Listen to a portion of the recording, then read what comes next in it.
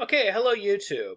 Today we're going to be talking about different openings that you can play as a player at different levels, and what openings you should be playing at different levels as a player to try to work on your chess game so that you can become a better chess player. So if you like content like this and you want to see more of it, please hit that subscribe button and click on your notification icon. So now I'm going to kind of set up like little brackets. So like the first bracket is going to be like sub 1000. Like what types of openings should you be playing at the sub 1000 level if you want to get better. Now, for me, this is hard because my very first published rating was 1255 and I was 6 years old. So I have to remember back to when I was 5 and I was playing a lot of unrated chess tournaments. And at that point, I was probably sub 1000 and I have to think about what openings I was playing. So at 5, like my chess game wasn't very evolved. I just learned how to move the pieces and I didn't know a whole lot of patterns yet. So one of the things that I kept trying to do over and over again is I kept trying to pull off that 4-move checkmate. And of course, I had terrible results with it. Like after e5, I tried to be a little bit sneakier than just playing queen f3 or queen h5. I would play bishop c4, and then I would hope that they wouldn't play knight f6, and I would try to sneak in like queen h5 or queen f3 and queen f7. But, you know, at 5, your judgment isn't always that great. So even if they played knight f6, sometimes you'd try to sneak in queen h5, and then they would take it, you know. And you'd be like, oh no, I lost my queen. But of course, they might still miss it. They might play knight c6, and then you could get away with your checkmate. But I would try various different ways of playing for 4-move checkmate. I remember I would even occasionally, reorganize my queen. Like I got more and more sophisticated with the ways I would try to get the 4-move checkmate. Like they would play knight f6, and I would play d4, and then my whole idea was here I could play e5, and I kept getting more sophisticated. I was thinking, now they're going to play queen g8, now I can play queen h5. So I kept coming up with more sophisticated ways to try to get the 4-move checkmate. That was basically how I played chess when I was 5. So I think actually when you're 5, a totally reasonable way to maybe play chess is to try to just play like queen h5. Not just when you're 5, but like sub 1000, like queen h5 might be reasonable, and just learn how to attack, and just learn how to try to get your queen and bishop to get checkmate. There's nothing terribly wrong with having this phase as a player, and a lot of players have this phase. But the important thing is you have to move past it, and keep in mind, I moved past this phase in less than a year. I was only getting 2 out of 5 points in every tournament that I played in when I was 5, and I couldn't even break the 50% barrier, and it was very frustrating for me. So one of the things that people told me was, well, don't play all these early queen moves in bishop c4, start playing knight f3. So before I became 1255, at 6 years old, I'd already started playing knight f3 in most of my games, and most of my games were Italian games back then. So it was knight c6, and then I would play bishop c4, and then we would play Italian games. So then when you're playing Italian games, you're getting a lot more super tactical positions. You're hoping for the 2 knights defense when you're a kid, because then you get to play the fried liver. And you get to play these super sacrificial attacks, like beginning with knight f7, king f7, queen f3, and guess what? Doesn't this look a lot like the 4-move checkmate? So it was like the 4-move checkmate was still in my repertoire. Somebody showed me this, and that allowed me to stop playing for the 4-move checkmate, because guess what? Now a very similar situation is possible. Like if they play king e8 here, I can get the 4-move checkmate, but I can get it a couple moves later. I get it on move 9 instead of move 4. And it looks the same. It's the same pattern that I'm already familiar with. So this is a pretty steady evolution of openings, to go to the Italian game, to go to like the 2 knights defense, and it's also a pretty solid evolution of openings to eventually just at this point in your chess development, like right around 1200, and really like right around 1200 all the way up to about 1500 is where you want to start incorporating really as many gambits into your opening play as possible. So like against bishop c5, you'd want to play the Evans Gambit. I know a lot of people that also had, for example, the Goring Gambit in the repertoire. After knight c6, they would play d4, and they would play like a Goring Gambit. Now, the advantage of playing gambits at this rating range, like between 1200 and 1500, or really anything sub 1500, is because you lose most of your games because of 1-move blunders, because of falling for mate or hanging your queen in 1 move. Or in some cases, slightly more sophisticated blunders like, 2-move blunders and stuff like that. And what playing these gambits really does, it teaches you to look for these 1-move blunders and these 1-move tricks. A great example is just taking advantage of a loose piece, like say on the a5 square, like d4 here, queen b3, queen e7, and then something like d5, knight d8, and then pause the video and see if you can find it. Queen b5 wins this bishop for free. So learning to catch things like that is a really important part of your chess development, because you have to use tactics throughout your chess career. So playing gambits and playing all kinds of different weird gambits, like I think all the way up to like the 1500 level, is really an important part of your chess development. Now, once you get past 1500, the biggest weakness that you're going to have and some of the biggest problems that you're going to have in getting better are going to be twofold. Like, this is the hardest spot for people to get past usually, is people will get to 1500 and they have a very difficult time advancing from here. Another big stumbling point is sometimes they get about 200 points past 1500, sometimes they get to 1700, and they have a very difficult time advancing from there. And part of that is because at this point in your chess career, it's just a lot more work needs to be done to get better. You have to start working on endgames. You have to start memorizing complete games. You have to start memorizing full games, full middle games. Your opening theory has to be much, much deeper. And you kind of have to work on all of these things all at once. It's no one thing that you can work on. Now, you can work on some of this stuff by changing around your openings. But as far as like the big changes to the openings, like going from e4 to d4, for example, like I see a lot of people around this rating range switch from e4 to d4 and try to play passive London setups and things like that.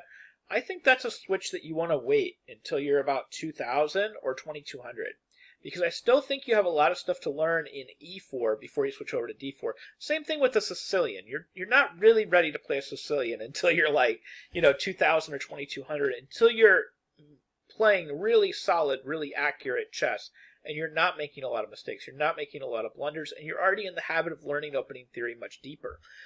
I think one of the big evolutions is just learning complete games. So like a great example is, like, take the Evans Gambit, for example. One of the early games that I completely memorized was this game, Bobby Fischer versus Reuben Fine, which went e captures d4, and then we had something like castles kingside.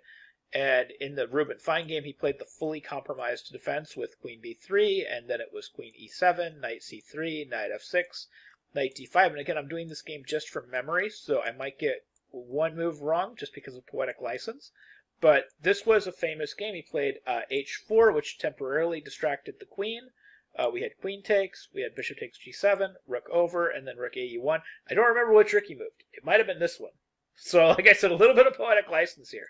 I also don't remember if he took the rook or not. I just remember it was winning. I think he might not have taken the rook. So I'm going to try to remember the game perfectly.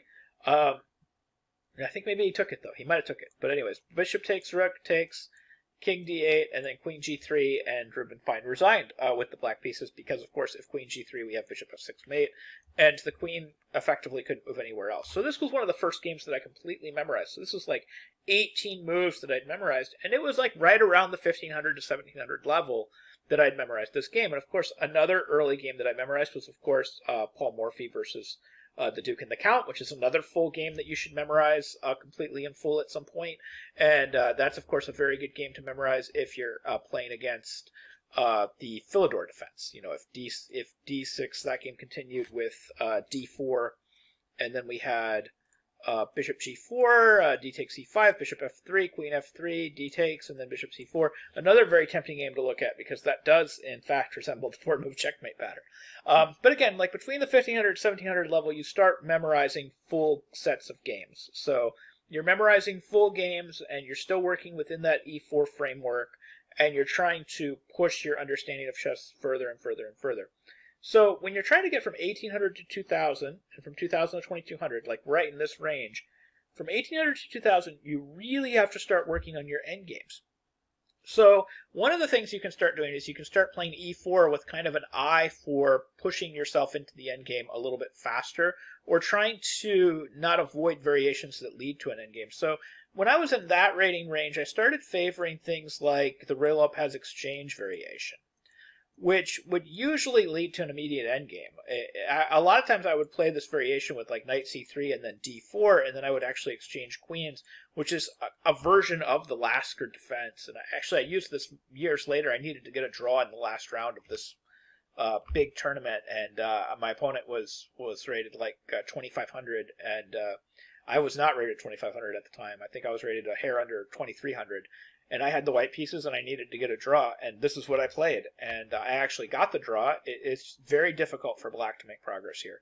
I found out that the position is a lot harder than I thought it was. He definitely presented me with a lot of problems, but but I got the draw. But this was an opening I was familiar with because I would play this opening like between 1800 and 2000, and I would try to get to the end game faster. And you're just trying to play your end games, and you're trying to play a lot of openings that lead to end games that don't necessarily end in the opening. So this is where you're getting away from your gambits.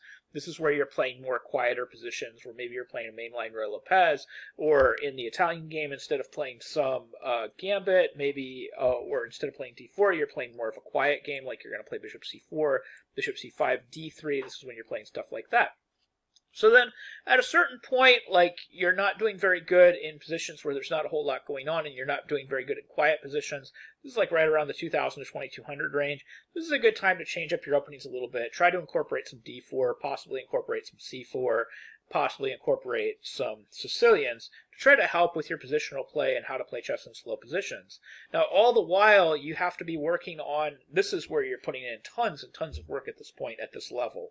And you're trying to memorize your openings and have your theory down perfectly. You're trying to memorize all of your very serious big-time endgames that you're going to get into, at least all the theoretical ones that you can memorize.